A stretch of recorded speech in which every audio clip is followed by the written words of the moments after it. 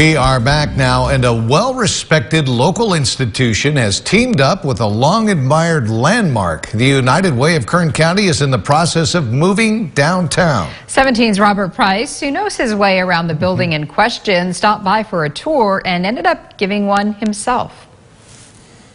An important Kern County institution has a new home, in the home of another Kern County institution. The handsome historic office building that for nearly a century was the home to the city's daily newspaper has undergone some changes since the heirs of founder Alfred Harrell sold the business after 122 years of family ownership. The building never really struggled for a post-newspaper identity, but it was lacking a name brand tenant. Until now. That brand name is the United Way of Kern County, the local chapter of a 130-year-old international organization that provides a supportive network for multiple community charities. United Way has been in an office building in what was then considered Southwest Bakersfield, the corner of Stockdale Highway and New Stein Road.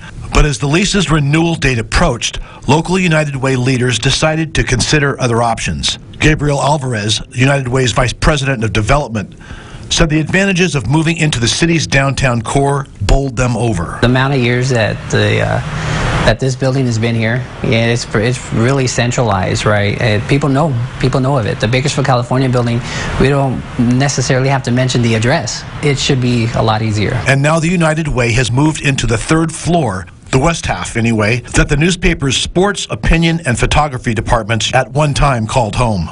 The Charles Bigger design building, crafted in an Italian Renaissance revival style, opened in 1926, withstood the 1952 earthquake undamaged, and was added to the National Register of Historic Places in 1983. The newspaper itself moved to an industrial park north of the city 3 years ago and was sold a year later.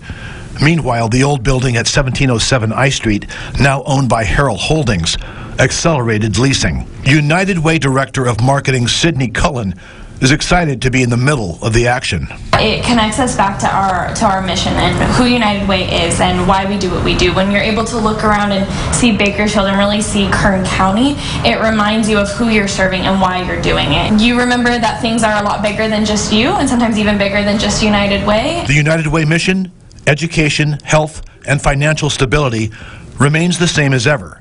But the view, that's considerably better. The United Way of Kern County is not quite ready for visitors, but they're always open.